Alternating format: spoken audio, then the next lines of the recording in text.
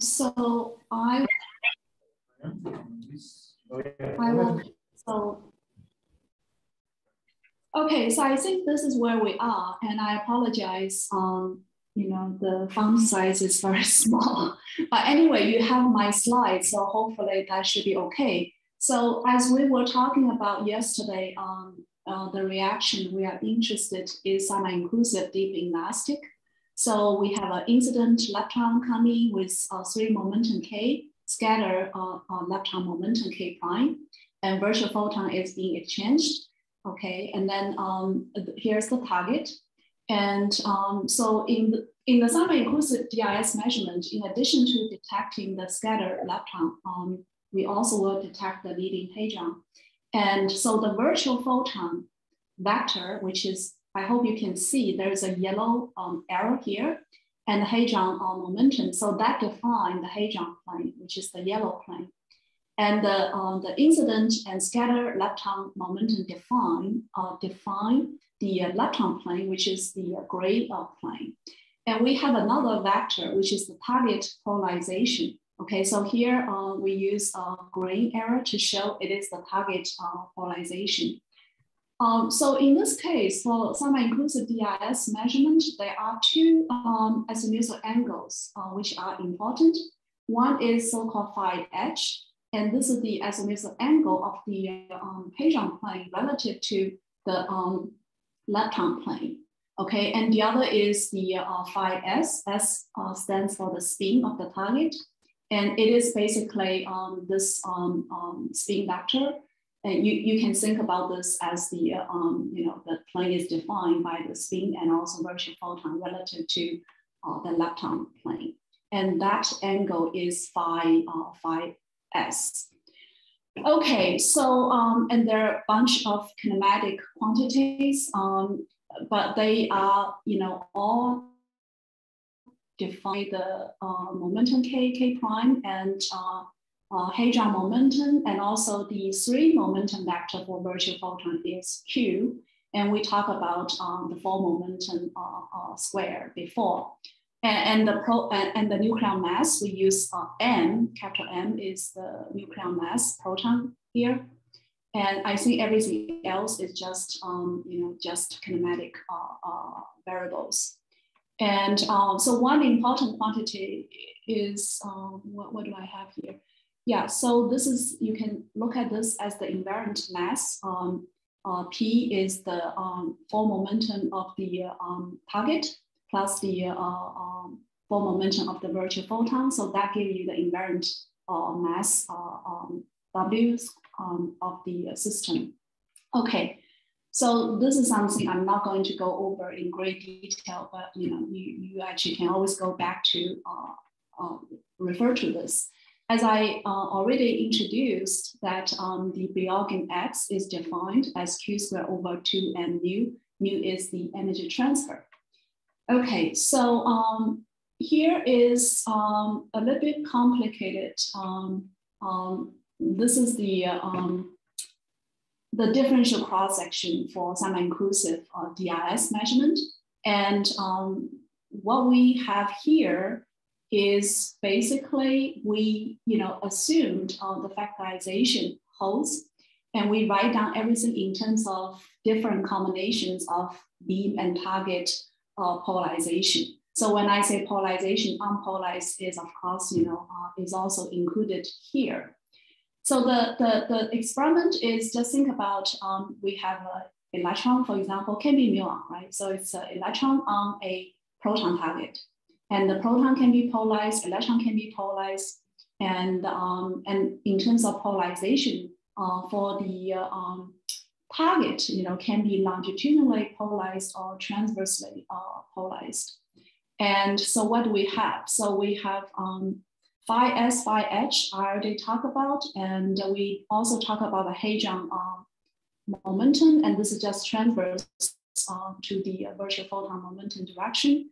And X is Bjorken X, and the Y and Z are defined here, and Z is essentially just the energy carried by the detected hadron relative to the virtual photon energy or the energy transfer from the lepton beam.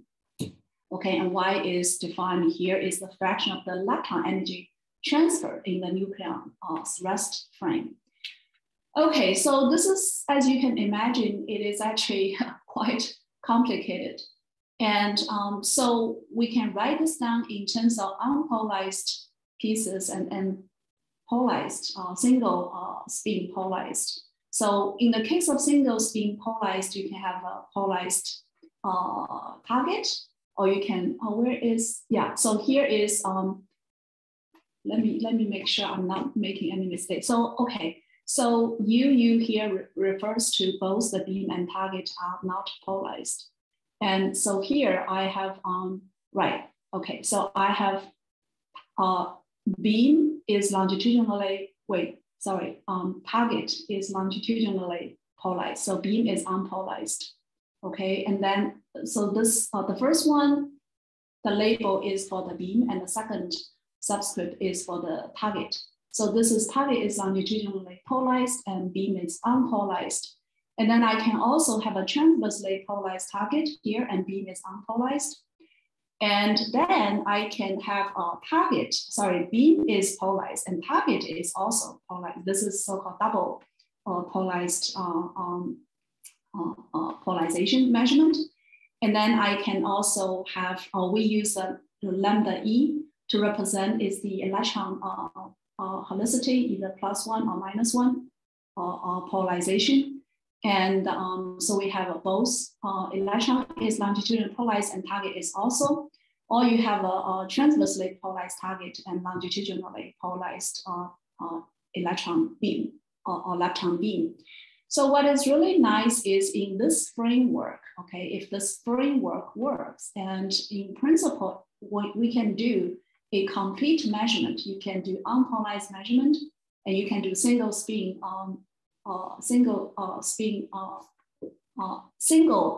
asymmetry measurement, and then you can also do double spin asymmetry, and then different terms here will give us information about the corresponding TMDs we talked about previously last night.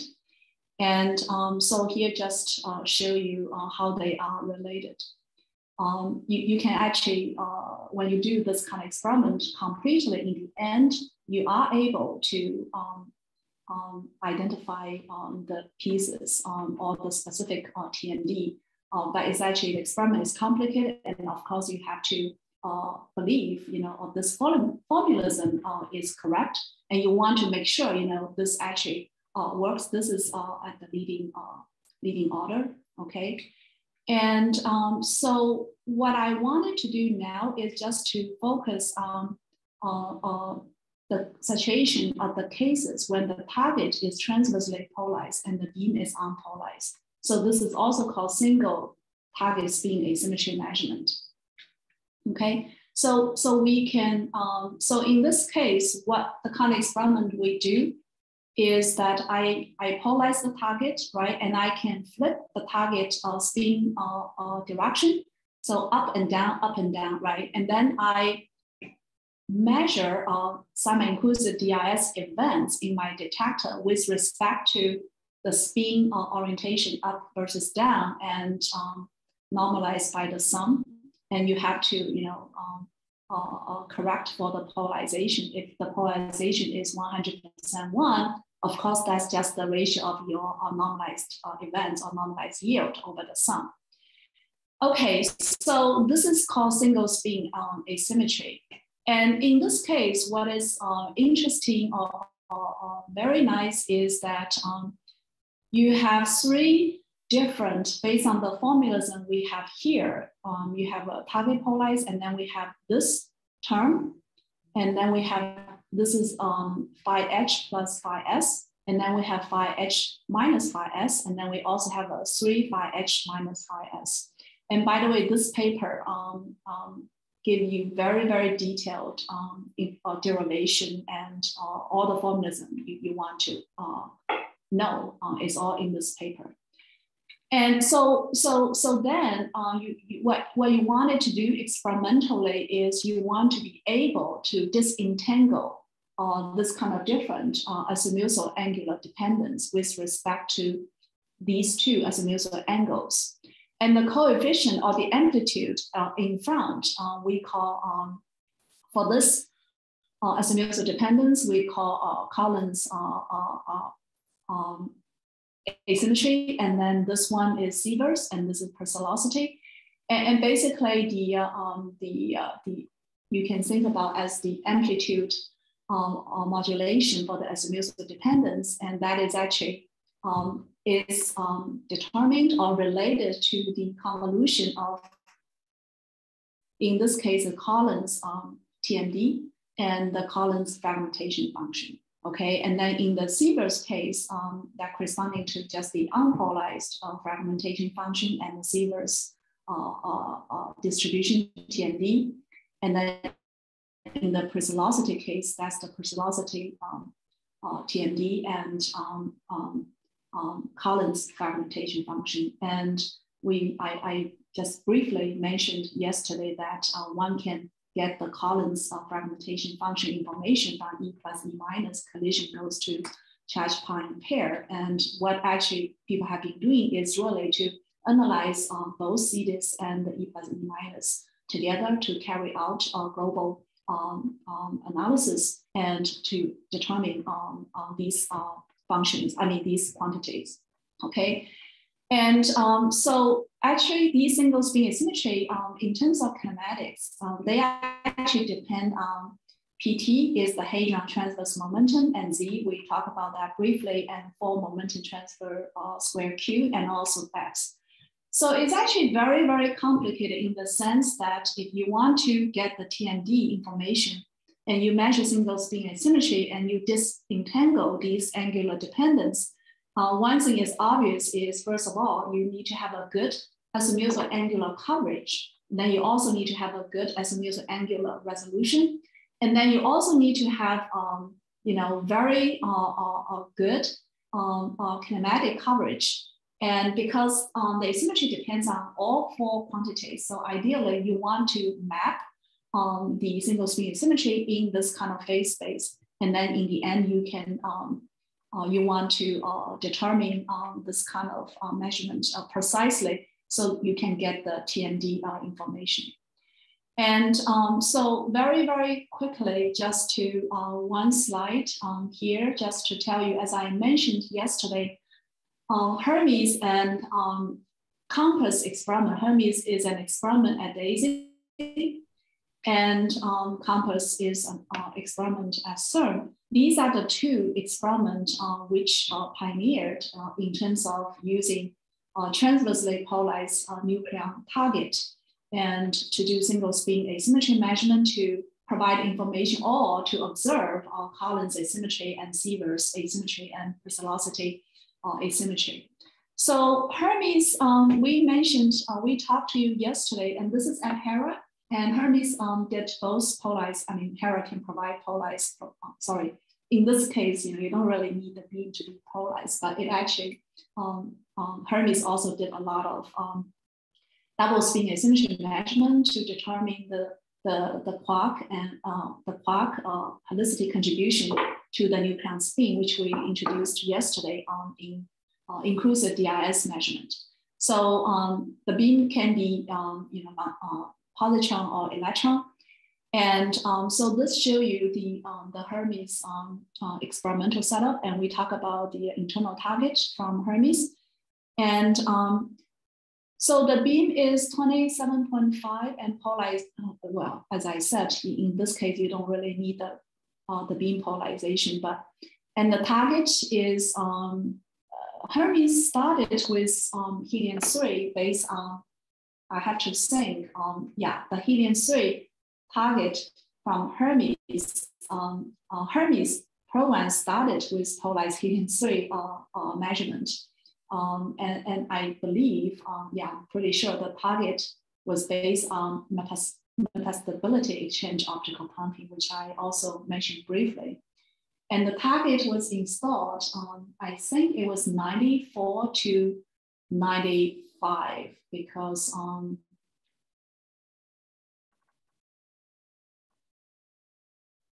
Yeah, sorry, it was 94, 95 because I just started as a postdoc at UIUC and I actually worked on the target.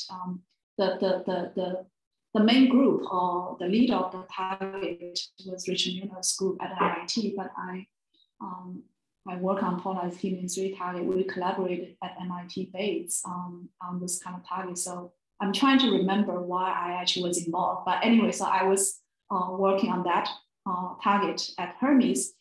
And later, as I mentioned, the program all use atomic beam source for polarized hydrogen and deuterium. And the TMD physics or semi-inclusive GIS measurement will happen later. So they all use atomic beam source target. Okay, and Hermes experiment finished data taking in 2007. Okay, so right, it says new results. So apparently Hermes, even though the data taking completed in 2007, but this actually are the slides or the results showed by Gunnar Schnell last May at Jefferson Lab. We actually organized a workshop from, it says TMD from Jlab to EIC. So Hermes Gunnar showed these results. So what are we looking at? Okay, so we are looking at Sivers amplitude and for both. So here is the 2020 result for pi plus and pi minus. And here also multiplicity result for both pi plus, pi minus, but also for neutral pi zero. And so what are we looking at? Okay, so so you see,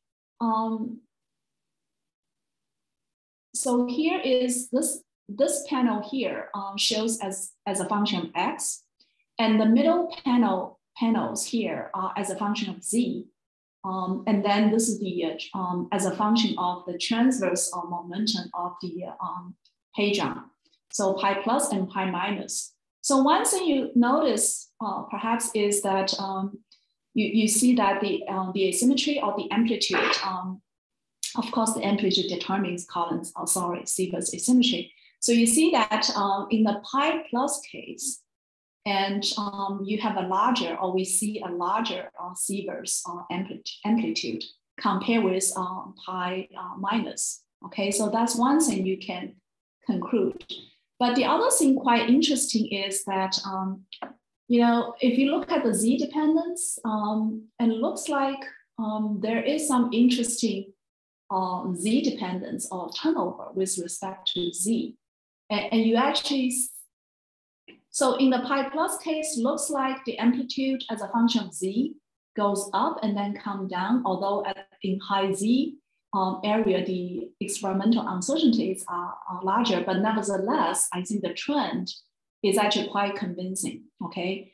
And here you see a little bit, but because of the overall uncertainty and also because the overall amplitude for the Sivers for pi minus is small, so it's a little bit difficult to see whether this looks like flat or may even go down. It's hard to tell. But certainly there is something quite interesting.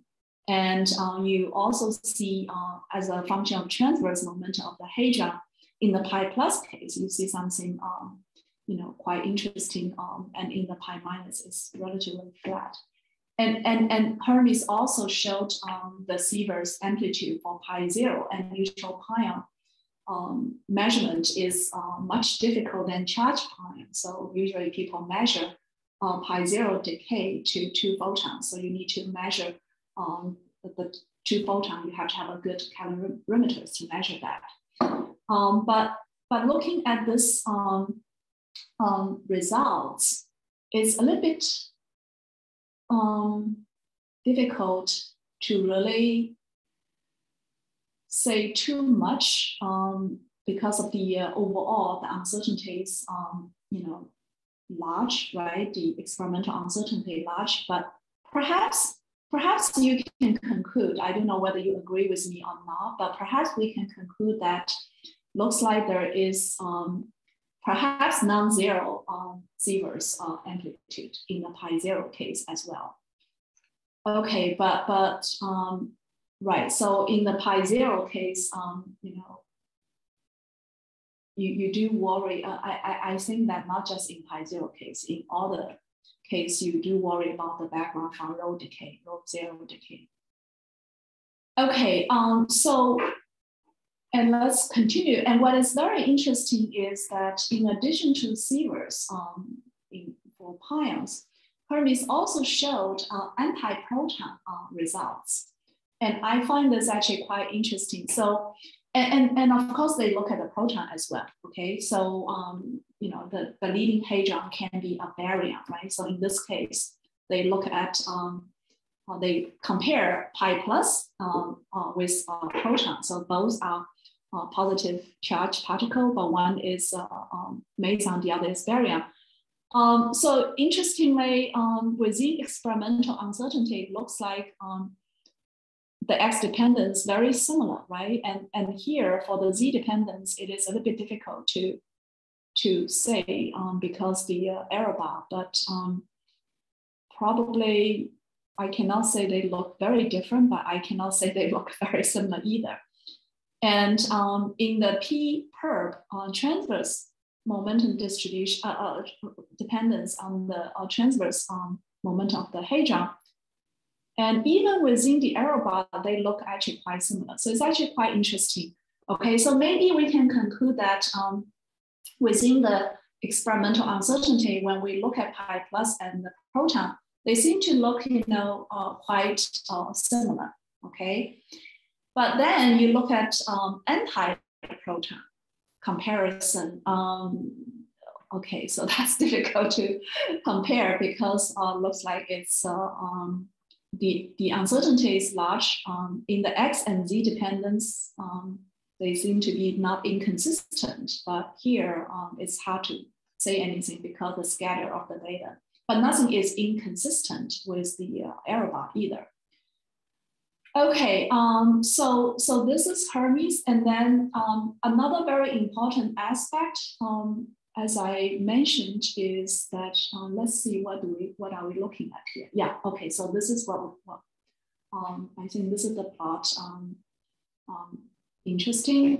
So remember I mentioned earlier that the single spin asymmetry or Collins asymmetry or amplitude, Sivers, Pretzelosity, they have four-dimensional kinematic quantity. They have dependence on four kinematic quantity, right? X, Z, and Q square, and the P, H perp, right? Hadron transverse momentum. So this picture here, this figure here actually shows you the Collins amplitude. So it's phi h plus phi s, okay? Sometimes people just write phi plus phi s. So it is Collins amplitude in 3 dimensions. So how do we see that? So the horizontal axis here is z. So that's as a function of z, okay? So everyone is from 0.25 to 0.75, okay? So that's the z dependence.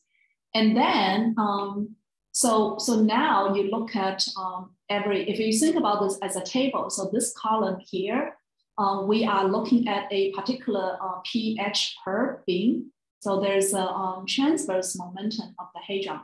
Okay, so here I look as a function of hadron transverse momentum. Okay, so in this case, it is, I think it's pion.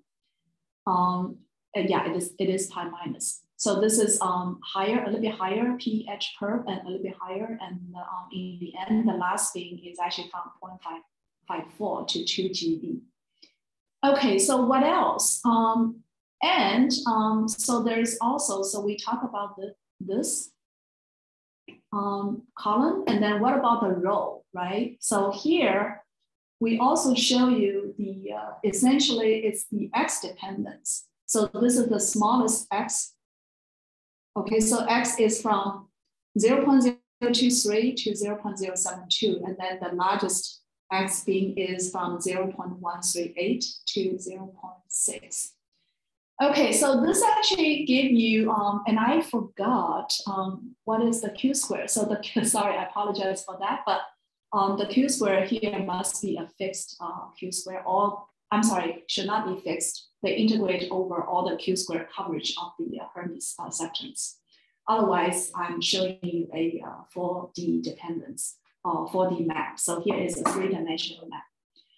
So it actually tells you Hermes already is able, with this kind of internal gas jet target in a storage ring, and they are able to look at Collins and Sivers amplitude, which I will show later in 3 dimensions. Okay, COMPASS. COMPASS is another experiment with a electron beam, and in this case, it's muon beam. And the muon beam is actually produced a little bit more involved. So you have a proton beam on a nuclear target, essentially, right? Some kind of nuclear target, and produce pions, and then pion decay, and you have a muon beam.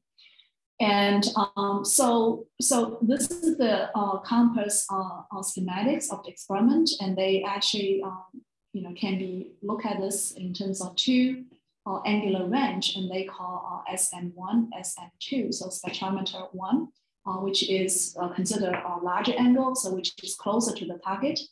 Okay, and so SM2 is the more forward angle, they call small angle SM2. And we talked about this yesterday.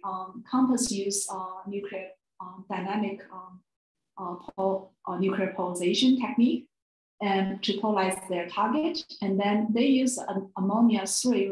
Remember, you need to introduce some kind of impurity, right? So they use ammonia 3, ammonia here, NH3 for polarized proton. So in the experiment, you have to worry about so-called unpolarized nucleon, which from nitrogen. So that is your dilution factor, but that's the experimental detail. You do need to worry about that. You need to, which contribute, your asymmetry will be diluted by the unpolarized nucleon, right?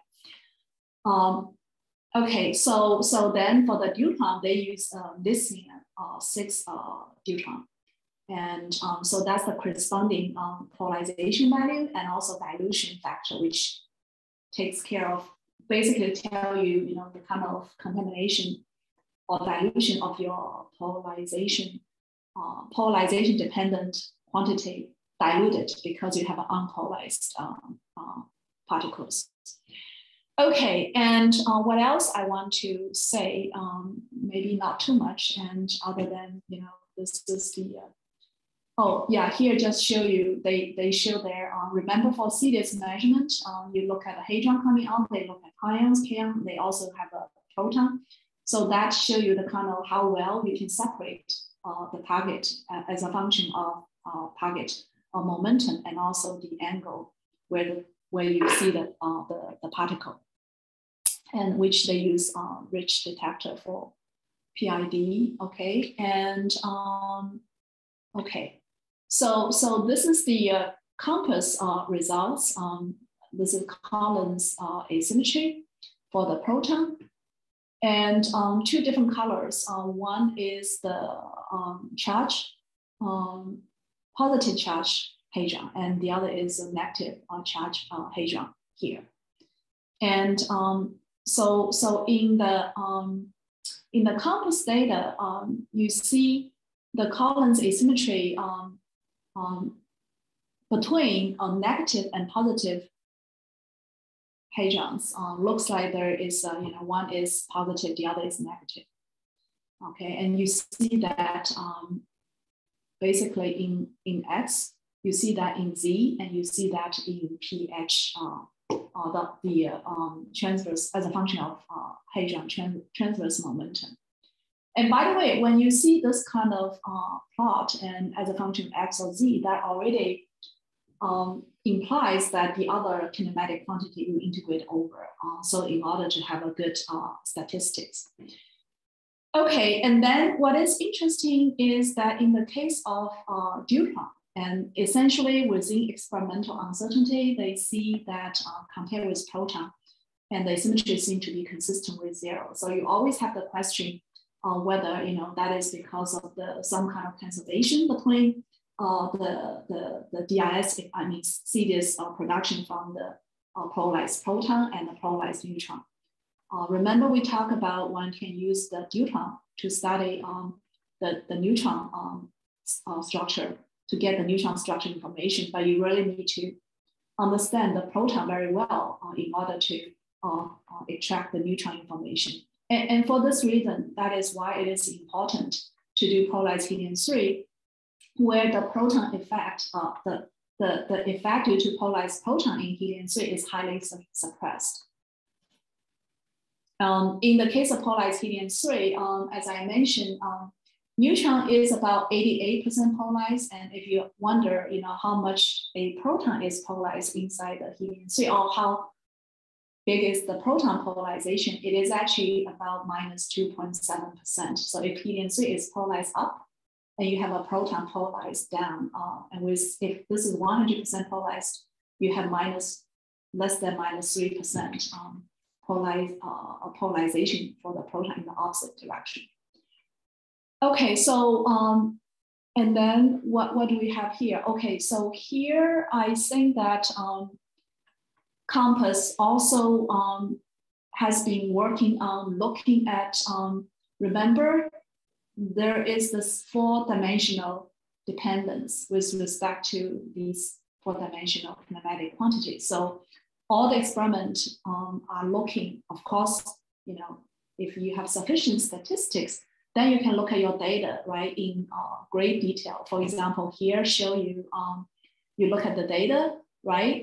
You beam the data looking at as a function of Q squared, but also as a function of X, right? So this is the kind of grid. For example, this particular grid will corresponding to, Q is from Q squared from 3 to 7, and then X is from, X is, this is log scale, right? But you understand it is 0.02 or a few times 0.02 to, yeah.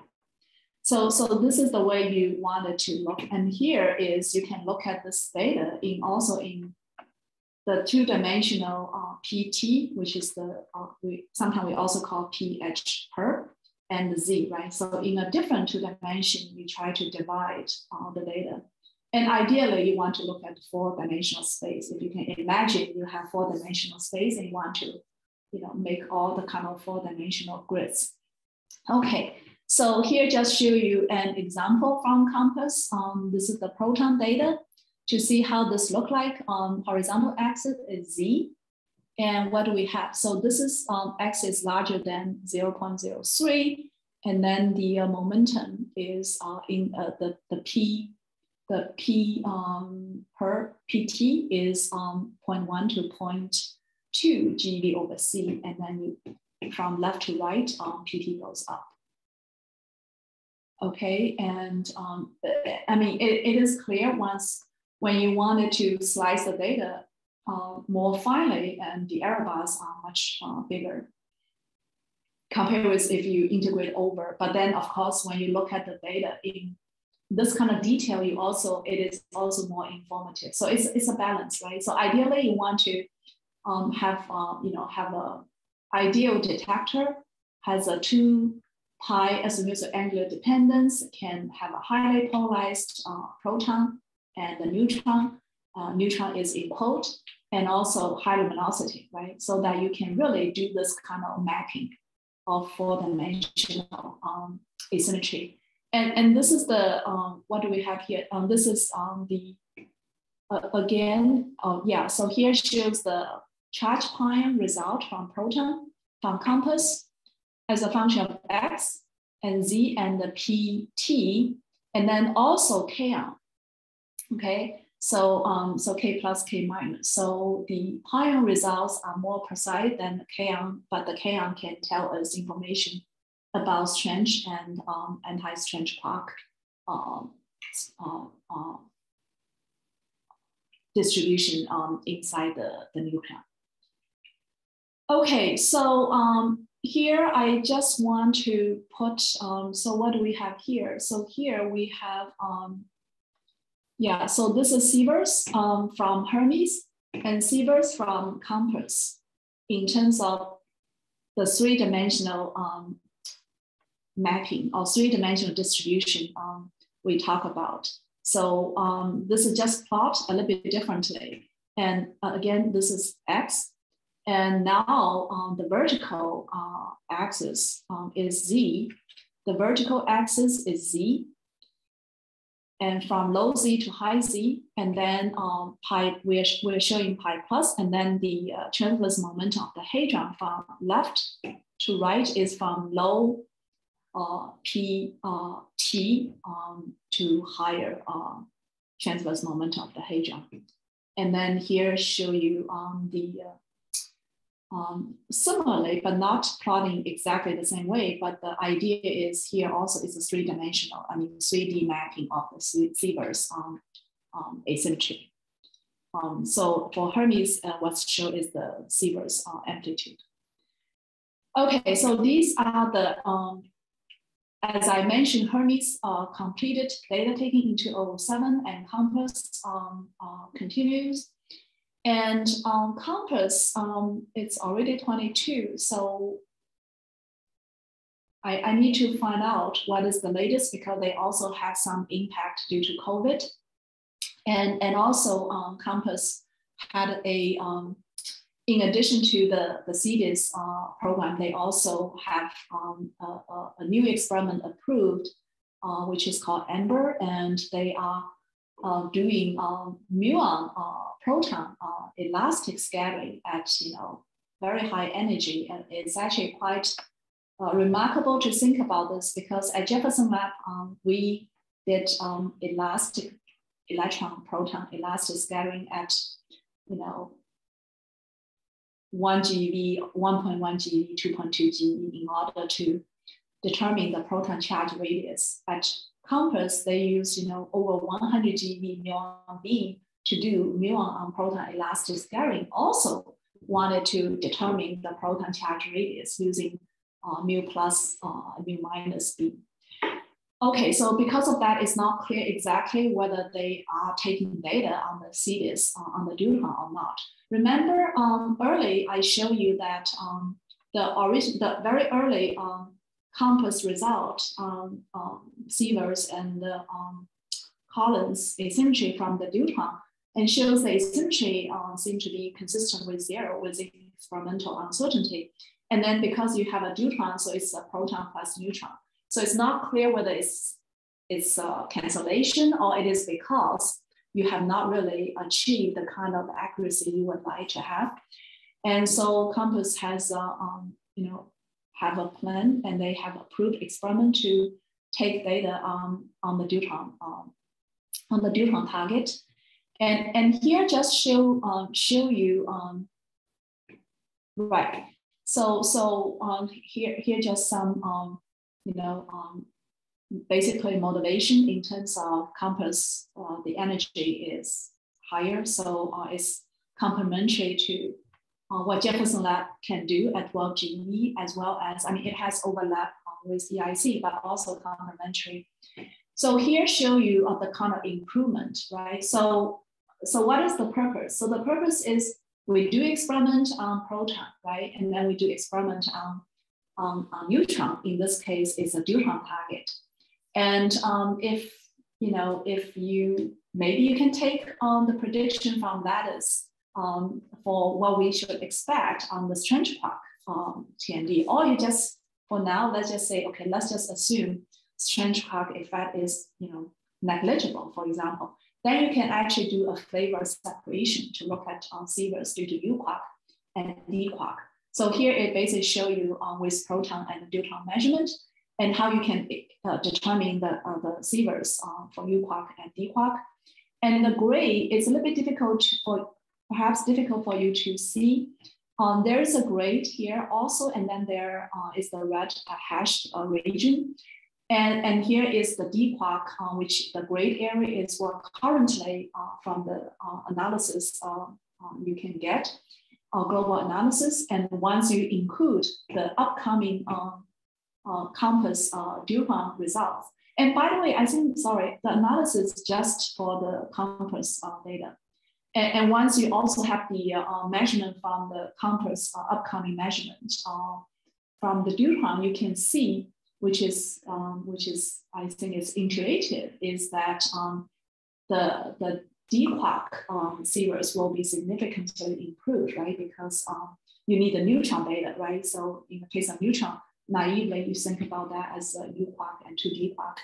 And because we're only talking about adding additional Deuteron measurement, it will improve the U quark determination a little bit, but not too much, right? Because the Deuteron result, the proton measurement, let's just put it that way. Remember I showed earlier, their proton polarization is like 70, 80%, and the Deuteron is, I think it's 50 or 60%. So that, which means that your proton measurement is just more precise. Sorry, here it is. Yeah, you see, in the case of proton, you have 90% polarization and dilution factor is small, right? So you win in polarization and you also have a less dilution or contamination from unpolarized particles, nucleons. But in the case of Deuteron, you have a lower polarization and also you have a larger dilution factor. So that's why it shows you, even though I take additional measurement from Deuteron, which also should contribute to the flavor separation and improve the U quark, but it's not too much, just because the proton measurement is very good. And okay, so this is what's the impact on the, I have not talked about the tensor charge. Yeah, I mentioned this yesterday, but I have later slides in which I will say a few more words about tensor charge, but for now, just take my words for it. It's an important quantity, and this is a quantity you need to determine transversity distribution, and then you need to transversity TMD. Then you integrate over K perp, which is the quark transverse momentum, and then you get the transversity, which is just depend on the XBR gain.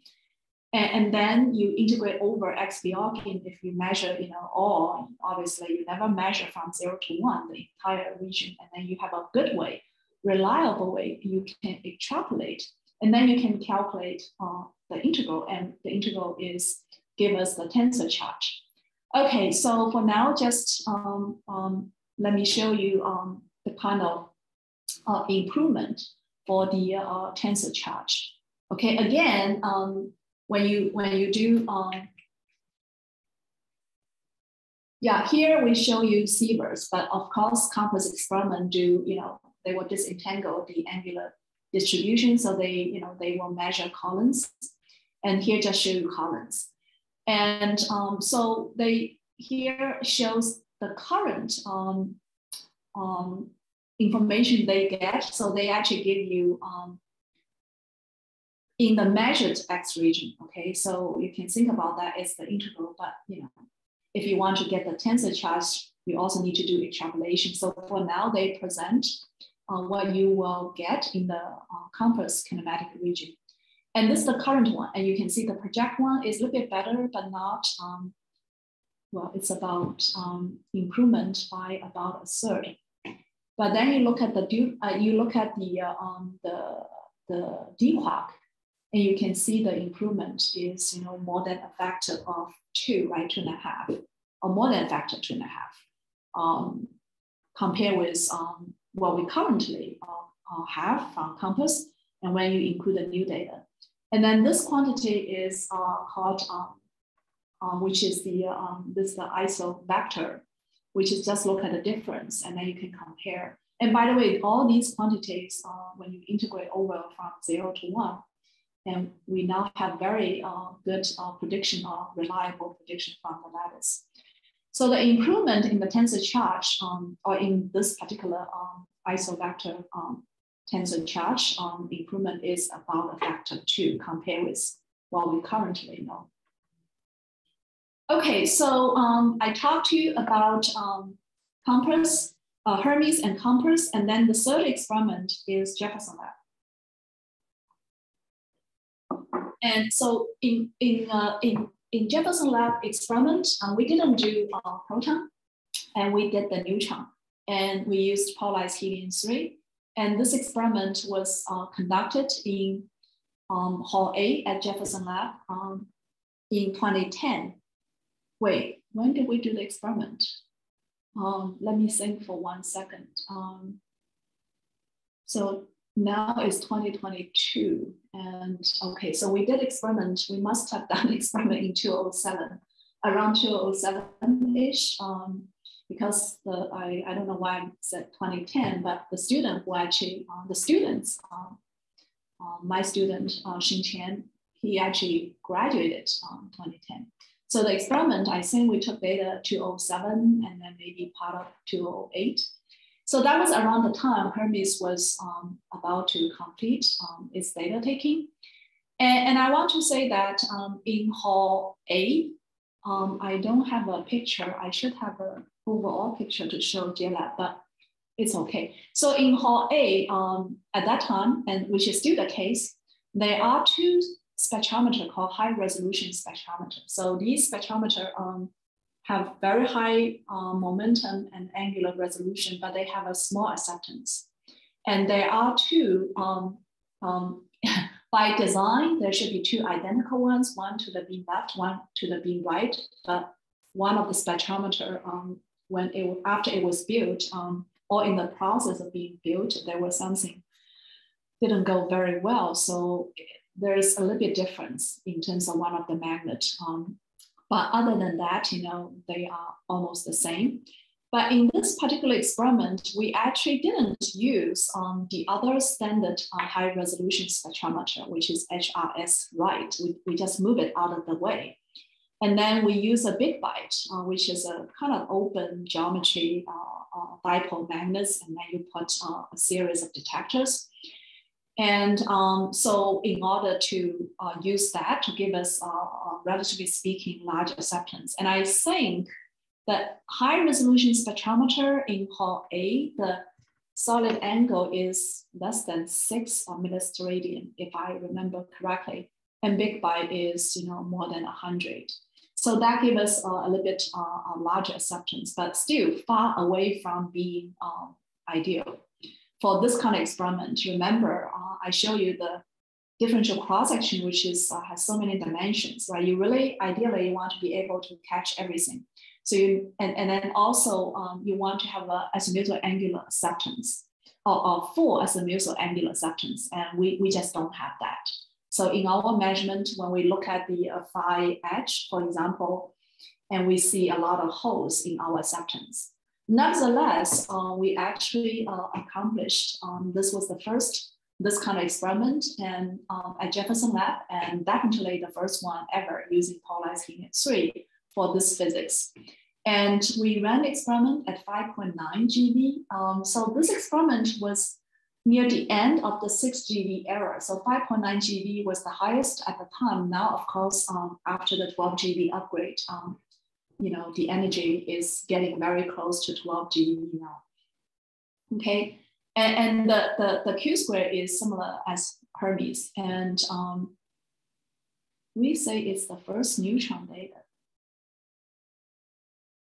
That's interesting. So maybe we actually, I should go back to take a look, but maybe we publish this data perhaps even before Compass Deuteron results. Otherwise, we wouldn't say first.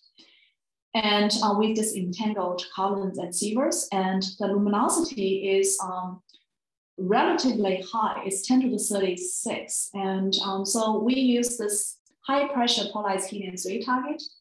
And this target is able to take a beam current 12 to 15 micron. But now I will show you later, now this target, the improved version of this target after more than a decade can take much higher current. Okay, so this is the experimental setup. And I guess this is not so interesting, other than what is interesting is we achieved, in beam, we achieved target polarization 65%, which is actually considered, at that time, it was the record. Okay, and so the target looks the following. It's actually quite simple. It's a glass cell, has a 2 chamber, they are all connected. So it's all one piece. But making the cell is highly non-trivial. And the cell is actually a room temperature, typically is a 10 atmosphere pressure. And that is a high pressure system. So you need to be very, very careful working with this kind of target and the beam coming from this way. And then the rest is providing magnetic holding field, but also and also part of the nuclear magnetic resonance for target polarization measurement. And I think this is not the best picture to show, but in this experiment, actually, we have 3 sets of Helmholtz coil, okay? So which means that we actually can polarize the target in any direction you want in 3-dimensional space. And here just show you 1 set, but in fact, we have, if you think about this as Z, we have also, you know, along the X, Y as the axis, and also the other way, X. So we can, we have a magnetic holding field. We can apply any kind of holding field in any direction. I should correct what I just said, but typically the maximum field strength we are running is, you know, less than 30 Gauss. So it's a relatively weak field. Okay, so yeah, the only thing I wanted to show you is the experiment is called E06010, and that was the experiment I just mentioned here. Okay, which was the first one did on SIDIS and TMD physics at Jlab. And if you look at polarized helium-3 based on spin exchange optical pumping technique used in the original, very early on, early 1990s, this is the SLAC experiment, try to contribute to resolve the proton spin puzzle or proton spin crisis in the early 1990s. So you see figure of merit. So what is figure merit? Essentially, it's a polarization square times whatever beam current, electron beam current you can take. Okay, so that determines the statistics of the measured asymmetry given, you know, given the time, running time. And you can see this is E142, and then and we did, yeah. So this is one of the first Jefferson Lab DIS, inclusive DIS experiment. You can see already improved a lot compared with the SLAC experiment, and both in terms of polarization and also overall figure of merit, which means you can also take more current. Okay, and then this is the Transversity experiment, which is what I have been talking about. And you see we reached 60%, and we also occasionally got 65% at 15 micron.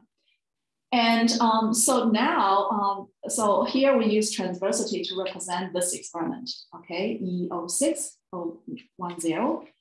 And this is the 12 GeV, one of the first 12 GeV experiment, the first polarized helium-3 12 GeV experiment at Jefferson Lab in Hall C. And so the experiment ran in the fall of 2019. And after that, of course, you know what happened with COVID. So you can see the improvement of figure merit, right? And it's more than doubled. Okay, so what kind of results I can show here? And one is transversity or Collins asymmetry or Collins amplitude.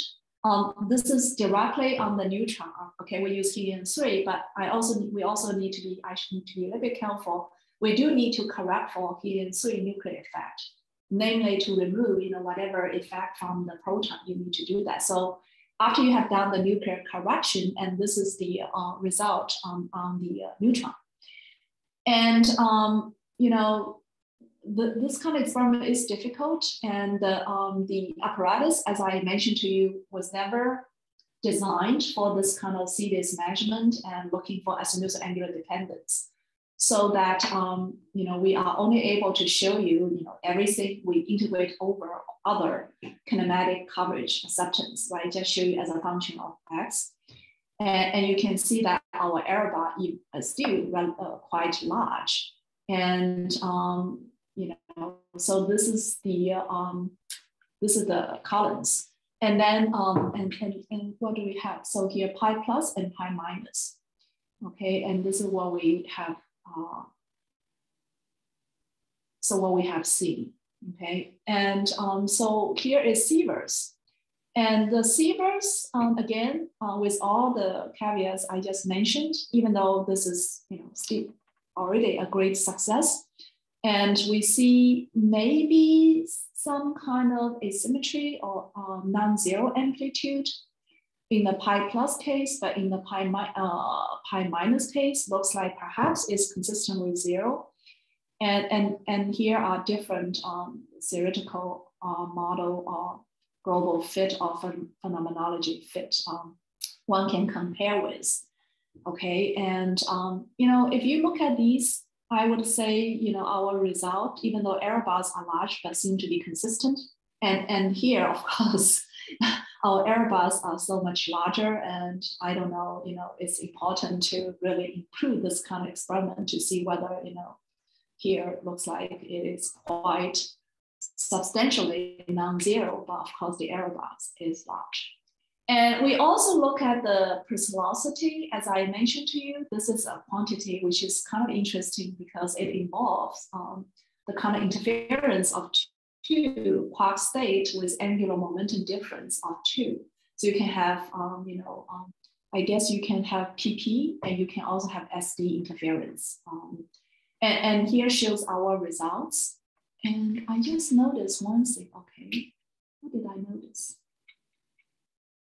I noticed our Pretzelosity result looks a little bit similar to our Transversity result, which I should not be too surprised, I guess. So here shows, and also we give you 2 quark model predictions. And unfortunately, the 2 models tell you something very similar. And our data just do not have the kind of precision to tell. Okay. Okay, so so with Hermes and with Compass and also with our Jlab result as well as E plus E minus from Bell, I think at that time just Bell, later Baba also had result, and then later Bass also has result. And a number group, especially the Javier, right? Is that Javier? No, this is not Torino group. And they carry out global fit.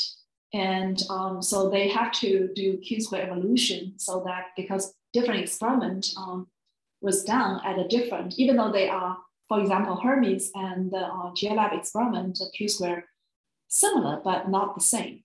And Compass data at much higher Q-square. So that you have to, making sure you apply Q-square evolution, then you look at everything at the same Q-square. So the scale, this global analysis uses 2.4 GeV. And that basically tells you the kind of centroid as well as, the overall uncertainty one has. And as I mentioned, because E plus E minus data was included, which will determine the Collins fermentation function. And actually, they also include the Haiyan data from Hermes. And I think Compass also has Haiyan data. Okay, so that's the global fit on TMD. And I have been talking about these 3 just to give you example. But if you are interested, you can look at the, I have this website here somewhere where I mentioned about the workshop at Jefferson Lab last May. And there are a number of 2 very good talks on Compass and Hermes, and where they also give you, show you results looking at the other TMDs. Okay, so now I want to talk about 12 GeV. And let me just ask, are there any questions?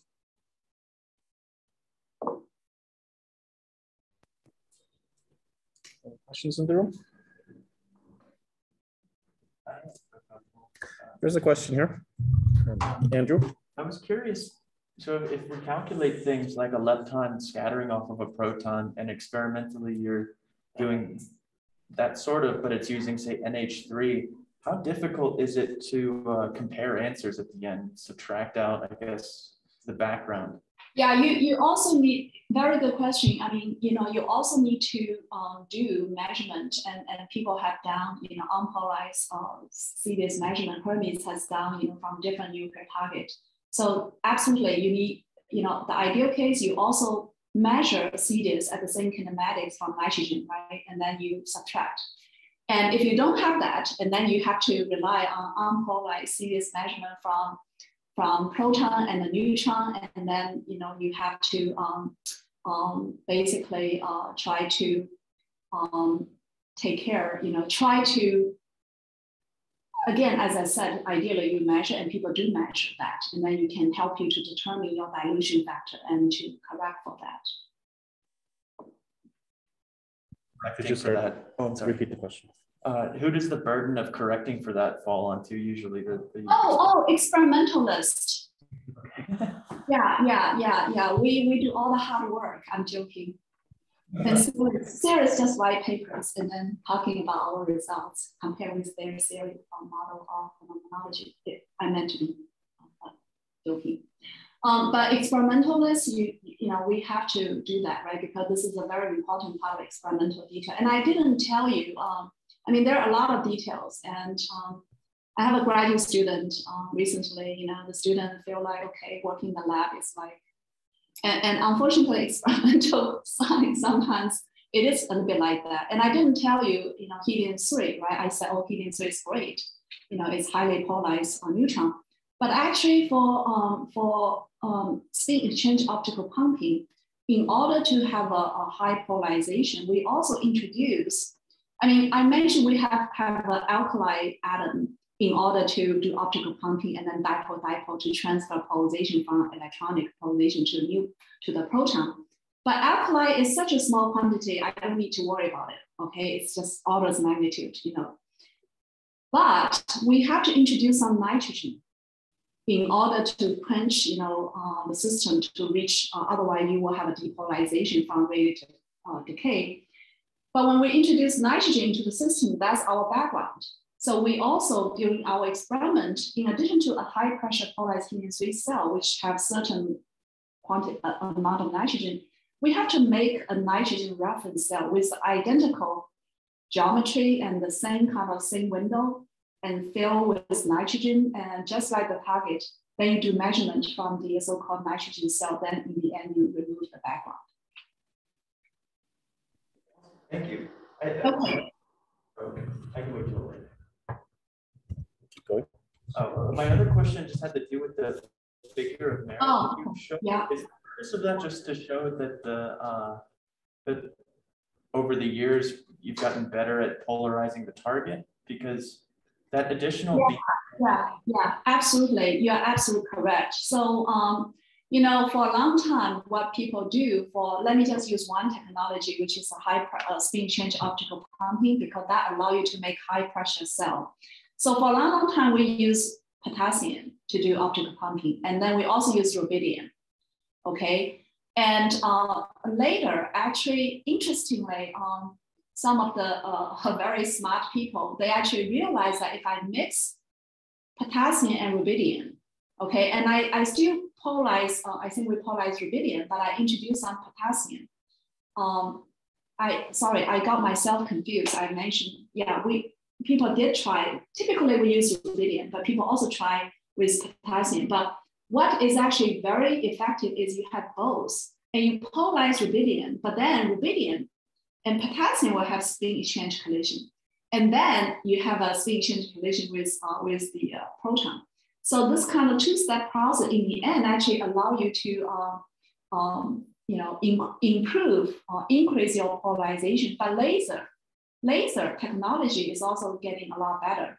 And then you have a narrow band laser, so that the laser bandwidth have a much better overlap with the Doppler profile of the atomic species, which is rubidium or potassium.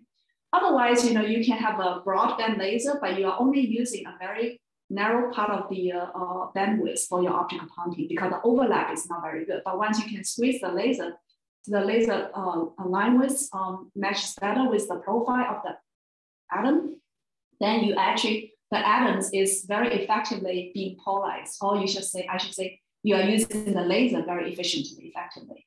So there are technologies, but you're absolutely right. Mostly is the polarization increasing, but also we are getting better so that we can make the target, and the target can take more electron beam current. So remember, it's a polarization square, right? And then times the beam current. That's the figure of merit. That's why you don't normalize it to the same beam current, because that info is also useful to you? Oh yeah, because that tells me, when I do scattering experiment, right, I want to make, oh, the other thing is you also want to increase the target pressure. If you can make the target even more dense, or the number density, of the target is larger, that also helps me, right? Because scattering is a scattering is a probability in the cross section. You want to increase your target thickness, you want to increase your intensity of the beam, right? So that will give you more events. Okay, thank you so much. Any other questions? Okay, I don't see any other questions. Okay, so very quickly, because we don't have a lot of time, and I always over prepare, and that make myself very stressed out. And I have been teaching for so long, but when I initially started to teach, I always had the dreams, which is that I was underprepared, means that in the middle of the class, I ran out of things to talk about, right? So I always had this dream when I first started to teach. So my habit is I always over prepare, but the good thing is you guys have my slides, so you can look at your leisure. 12 GeV upgrade, as I mentioned, completed beautifully. So I will just skip.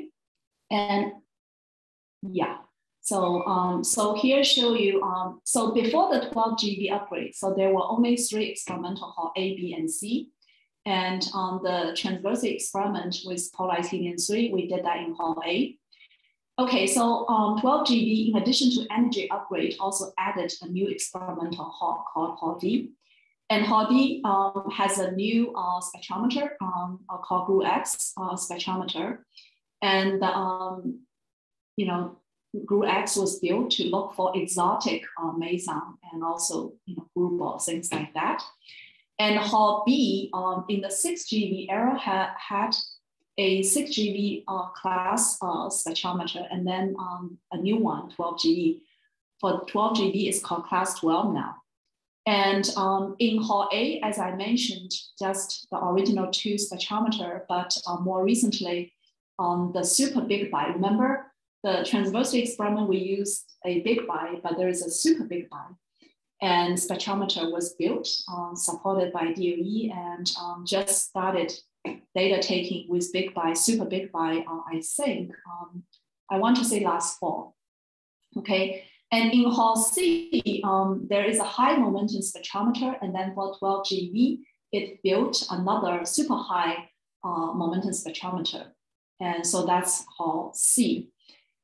And hall B has an extensive program to look at the 3-dimensional tomography of the nucleon, and both transverse momentum TMD and also GPD. And hall C also has a program related to SIDIS, but so far, I think, all for unpolarized one, and I will say why it is also important. And then hall A, I will tell you a little bit about the experiment or the program we proposed, which is solid, using both polarized helium-3 and also polarized ammonia target. But design an experiment which has a 2-pi acceptance and also can handle high luminosity. Oh, so this is how the detector look like, the spectrometers look like after they are built. And so this one show you class 12. This is very, very new results, beams in asymmetry. So this is a longitudinally polarized beam and unpolarized target, proton, and they do single spin asymmetry measurement. And you can also get information. And in this case, it's actually, I think what they are looking for is, now I'm a little bit confused what they were looking for. Yeah, so they were looking for this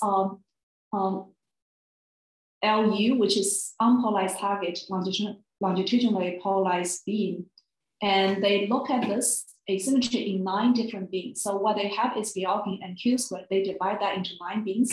Then they look as a function of PT, okay, and then as a function of Z. So remember there are 4 kinematic quantities. So here I show you Z and the PT, but then they combine the other 2 dimensions as these 9 beams. Okay, and if you combine everything all together, I think that is the black dots compared with their the 6 GeV results from 6 GeV error. I will skip this because of time, and I will skip this also. And let me just, I don't know why I have this. I will just mention, say a few words about Hall C.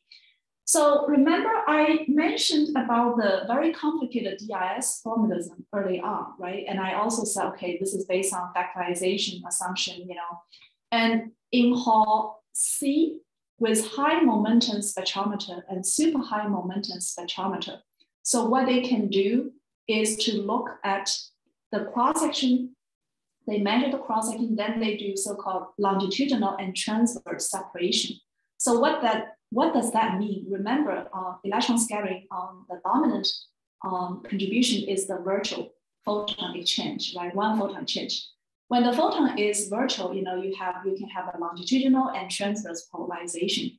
Then you can look at the response, or you can look at the structure based on the virtual photon longitudinal polarization and transverse polarization. You can separate the 2, and so-called LT separation. And that really is a very sensitive, a good way for you to test the factorization approach, for example. So it is important to understand, whether the kind of formalism developed by theoreticians really are applicable to the Jefferson Lab kinematics, because people sometimes say, okay, 12 GeV is still perhaps too low for DIS kinematics. So this really is very helpful. And I mentioned about a super big byte. And so there is a program or experiment planned.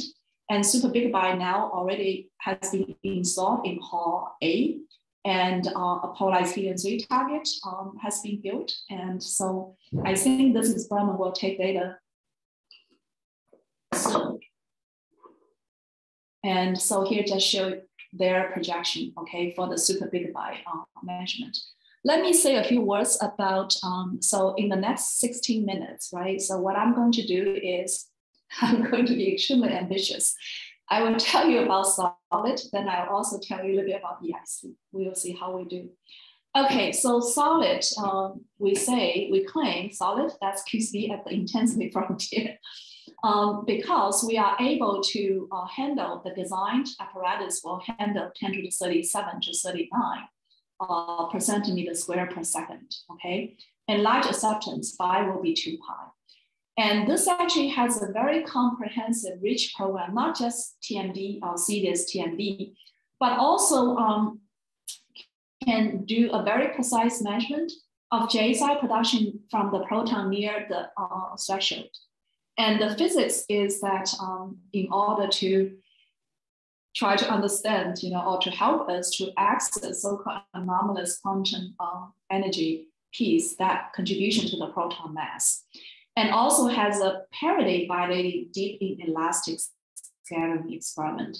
This is actually very cool, right? So in this case, we do inclusive DIS measurement, but the electron beam is polarized and target is not polarized. And we look for inclusive parity violating DIS measurement.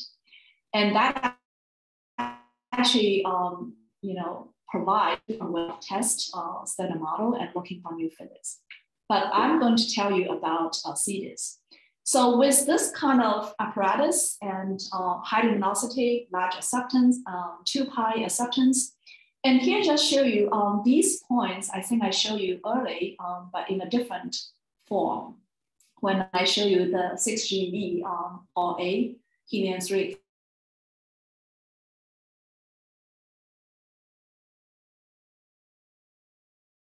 experiment. So then you come from 100 data points. And then for the 6G experiment, we just had 4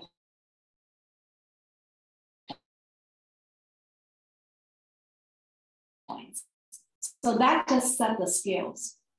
Complete for, we have 0.5,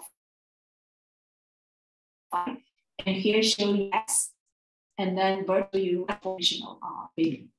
From as both polarized helium-3 experiment approved, and also NH3 target, which will be, as we talk about as a neutron, as a proton target.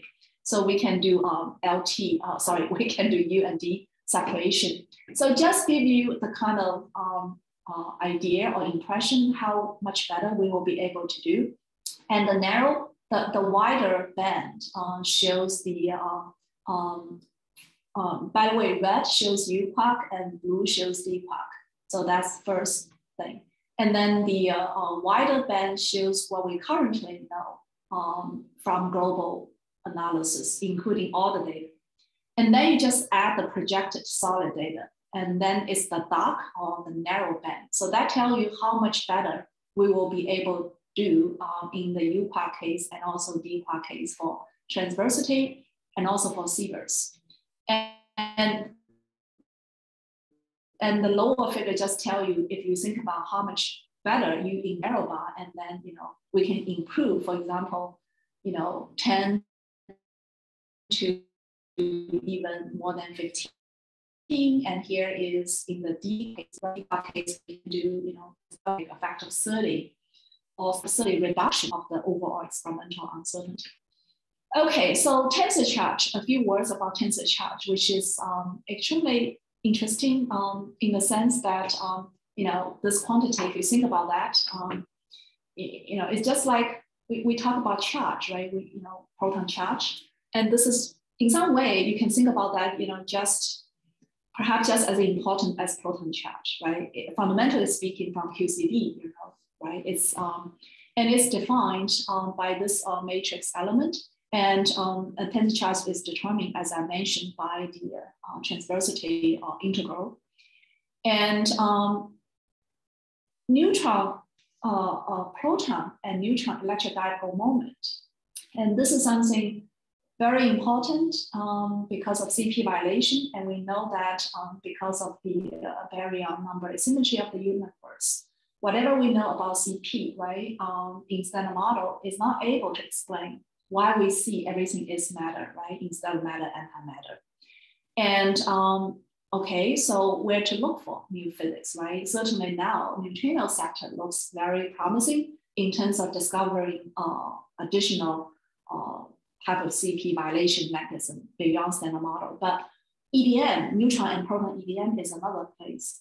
So in this case, if you think about, let's just assume that, okay, so where do I get neutron EDM? Okay, if they are, due to the quark EDM, for example, and then the coefficient in front is actually just the corresponding tensor charge. So that's why TMD or transversity is interesting in the sense now I can connect that to nuclear EDM, which will also provide, in addition to test tensor charge compared with lattice QC prediction. For example, here, this shows the 12 GeV solid tensor charge projection for UQuark and DQuark.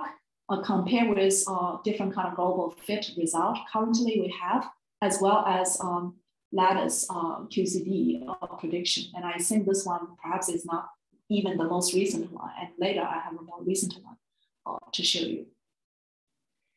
Okay. So in the interest of time, and this one just show you in the case of Sivers how much better we will be able to do. And very interesting is quantity, a study is that you can, of course it's model dependent, but what is important is to see the kind of impact, even though it's a model dependent impact, but you can still see, right? So in this particular analysis, and one can use Sivers result to determine what's the average or weighted average, UQuark or DQuark transverse momentum inside a proton and neutron, for example, right?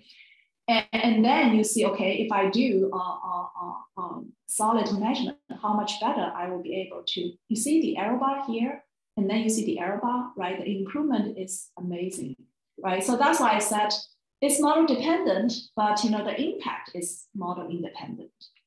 And similarly, you can see in the case of Pretzelosity, how much better we will be able to do.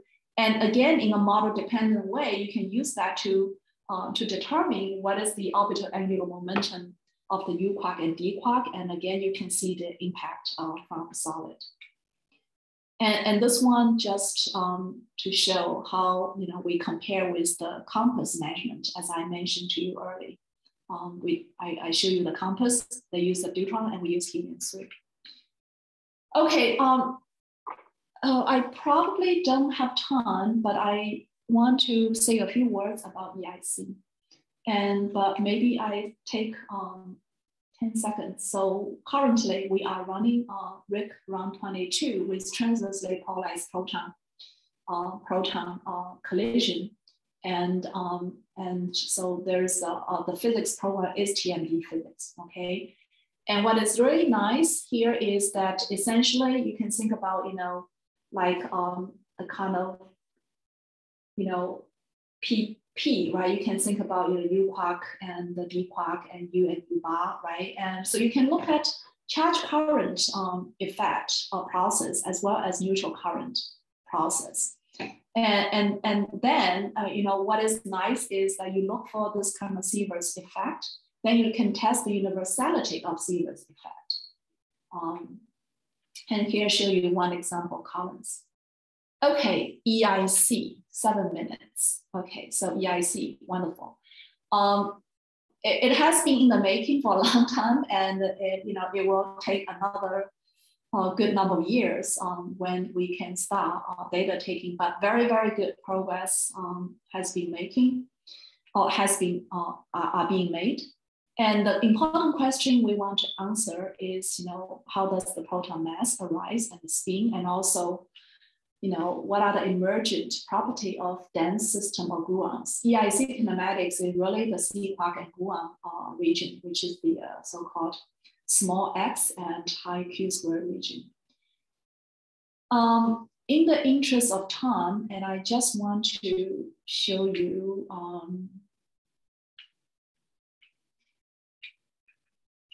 right, so BNL and Jlab are two partners, or two main partners. We have other partners for EIC, and the two labs issued a call for proposal last March, and we received 3 proposals. And we had a public meeting in December, and just today, a few hours actually before this lecture, the second EIC detector proposal advisory panel meeting just concluded. And this second meeting mostly was for the panel to review the responses from the 3 collaboration to the questions the panel asked at the end of the written question the panel provided to the collaboration last December. And very quickly, to show you the kind of precision or improvement, if this is the current information, right? This is the quark spin contribution to the proton spin, and this is the gluon spin contribution to the proton spin. And you can see the yellow ellipse corresponding to, the kind of EIC measurement one can achieve with a different combination of beam energy and also higher energy combination for the collision. And TMD and the GPD is a very important part of the EIC program. And just to show you the kind of kinematics, yeah, this slide I should have removed something, I didn't. But I think the important information is the kind of kinematic, complementarity, and also the reach of the EIC, right? So this is, for X is less than 10 to minus 4, for example. Yeah, I should have removed the slide, so I have to do that. This one probably is not the best one for this purpose. It's a little bit out of the order. I forgot to remove it. And here just show you the gluon GPDs EIC will be able to accomplish. I'm almost there. So let me just say,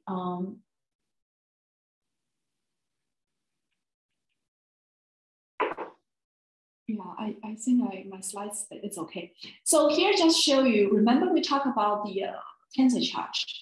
And so here just show you, currently the knowledge is this pink area.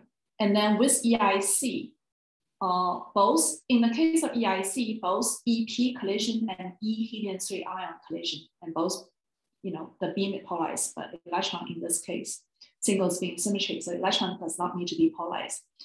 And with EIC, you see it is this blue ellipse here. And then if we do solid, and that's the green one, if we combine solid and EIC, that's the yellow or orange one. So that really tells you that it's important to do this kind of both measurement. And I mentioned TMD, tensor charge, which allow you to really compare with lattice prediction and also connects to the Beyond-Cylinder model physics. And one example is neutron EDM. And in the interest of time, and I just want to very, very quickly to tell you what does this mean. And this means that if, just think about if, you know, if neutron EDM, by the way, if neutron EDM is non-zero, and that is a direct evidence for time reversal symmetry violation. And so far, we don't have any evidence for CPT violation. So therefore, when I see, you know, in the EDM case, a direct evidence for time reversal symmetry violation, and we think that will, you know, hopefully will tell us a new mechanism for CP violation. So that's why EDM is so important. So this picture just, again, says that if EDM is due to the quark contribution and then the coefficients are the tensor charge, then I want to combine EDM search and tensor charge together, right, to see what kind of constraint I can put on the quark EDM. And the most interesting thing is that if I only improve tensor charge, but not improve EDM, I'm not going to, I will improve a little bit, but not too much. But if I improve both, if I combine, for example, by the way, this one is based on solid, not even including EIC. If we include EIC, it will be much better. It will be better. So here show you that if I you know, include the tensor charge for U and D, and I also include the next generation of EDM measurement. And for example, in the neutron case, you know, the goal is 3 times 10 to minus 28 E times E is the charge of the electron times the centimeter. And that show you the black one, okay? And currently we are the blue one. So that tell you the kind of sensitivity to new physics.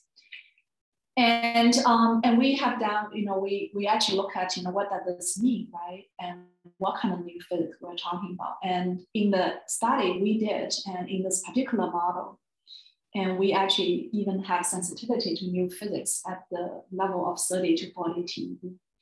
And again, that was just the solid prediction or projection. If we include EIC, and certainly will be even more sensitive to new physics.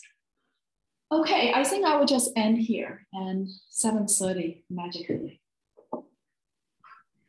Thank you very much, Haiyan.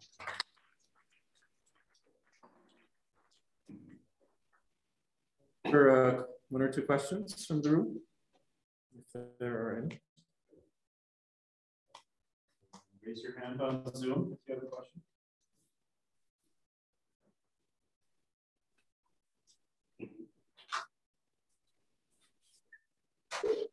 Leonard, your name appeared in this talk. You should have a question. Well, I have a question. I Come up here. Statement that both solid and EIC have a big impact on the tensor charge, and both, I agree that both experiments need to be done, particularly solid. I'm sorry, I couldn't really. Leonard's hiding in the back, but he concurred with. I'm supporting your statement about the need for solid to be to go forward so that we can get greater constraints on the tensor charge. And I think that this goes unnoticed sometimes, and I fully support this point. Thank you. Thank you. Yeah. Actually, I do have a question on your slide about the EDM.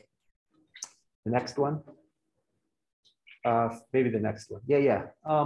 Can you explain the equation that the neutron EDM is dependent on the tensor charge? That's I should know this, but I don't. Yeah, basically, I mean, if you write down the okay, so I think that if you look at our paper, I mean, not just our paper, you can look at the paper and Right. just find the matrix elements, and you actually essentially have the same matrix element in front, which is Is it a derivation or is it a constraint? Oh, it is just how you write down the EDM. In terms of the EDMs of the quarks times the tensor charges. That's, yeah. I should know this. I don't know it. Sorry, this is very interesting to me. It's got to be a CP violating quantity that couples to the photon. Right. Anyway, very interesting. So there are a number of papers related to this. There are Hui Wenling and all. They have done this study on the lattice, I believe, and then there's Marcos Radici, and they look at beta decay, and Suminita Luti and all also look at beta decay, and we look at EDM. Yeah. Okay, very interesting though. Okay, thanks. I can elaborate on that. I guess I didn't appreciate before this connection that a DIS experiment probes the same thing as EDM experiment. Does if EIC makes a measurement that measures the quark tensor charges very precisely, does that help the EDM experiments reduce any of their uncertainties in trying to find the non-zero EDM? So it is not.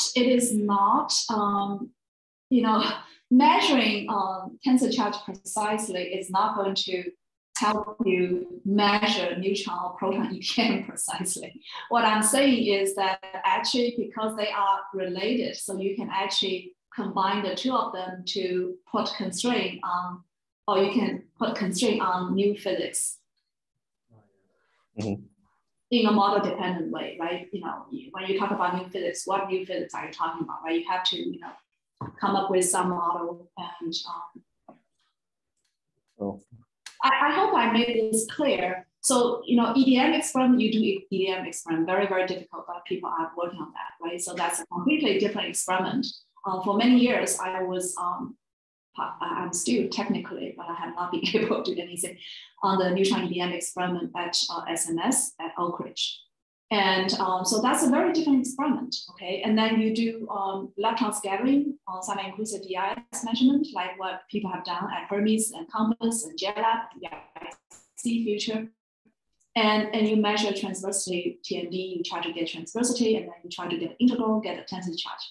So that's the quantity you're trying to measure, right? So what I find is very interesting, of course, is all fundamentally speaking, in the end, it is related to the nucleon structure, to QCD, right? Because when you write down the EDM, in terms of EDM is due to the quark, right? UD and strange quark. Essentially these quantities are depend on the QCD, right? Depend on the nucleon structure. But what I find is very interesting is actually, it's a QCD, which is strong interaction, but then it connects to CP violation in this very interesting way, right? Through the tensor charge, through EDM, with EDM. Sure. Thank you. Yeah. But Los Alamos, of course, I'm very interested in any arguments that justify both neutron EDM and EIC physics, especially. Right. Of course. Thank you for the ideas that I can write in the final research proposals. Any, did you have questions? Sorry, yeah, go ahead. There's one more question here. Well, I have a question about transversity. You define the transversity through Dirac structure I sigma mu nu. Is there a specific Dirac structure or for any mu nu works for that? Because I see some people, they work it like I plus, they use I sigma I plus, but I don't know why like this specific Dirac structure we use for transversity. I think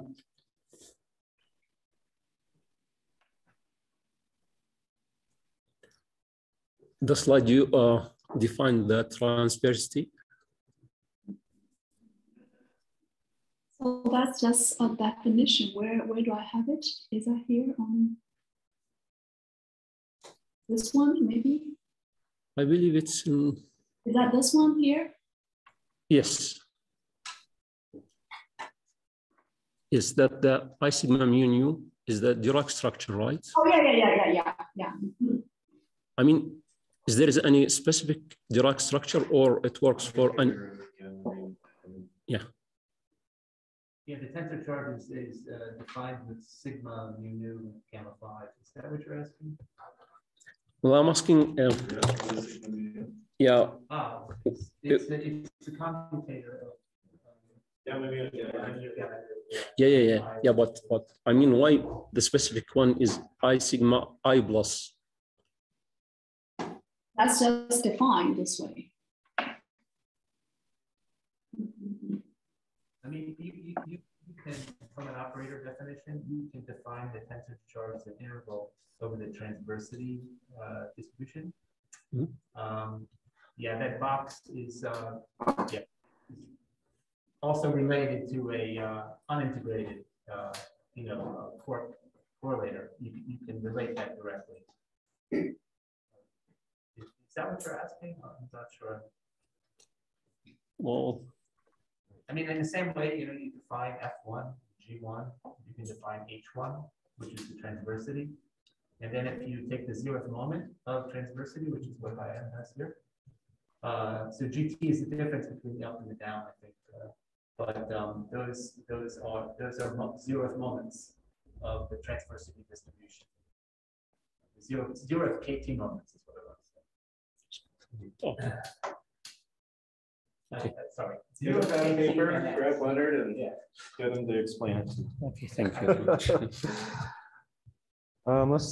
I think maybe we should close the session because we have a whole evening session tonight. I want to thank Haiyan very much for these lectures. Okay, bye-bye. I completely concur that you guys do much harder work than we do. Okay, bye. Thank you very much. Right. All right, I'll end the Zoom meeting here.